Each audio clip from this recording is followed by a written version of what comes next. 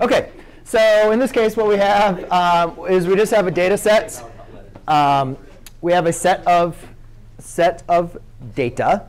And what we're asking to do is go ahead and find the mean, median, and mode, as well as the range and the outliers, basically, of the information. OK?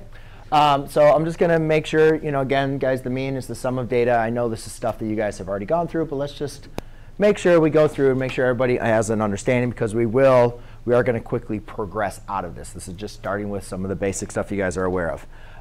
So anyways, the definition of the mean is just going to be the sum of the data values divided by the total number of data. So we basically need to find the sum of all these numbers and then divide it by how many values we have. So the mean is equal to 87 plus 65 plus 14 plus 78 plus 65 plus 72 plus 71 plus 70 plus 88. And then we need to divide that by how many data? 9.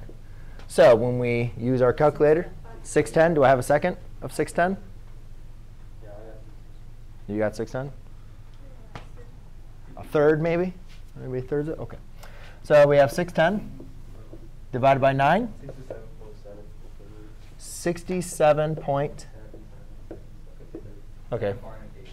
67.7, or we could round that to the nearest tenth, which would be 67.8. That's going to be our median. Would everybody kind of have a good understanding value of median? OK? Mean.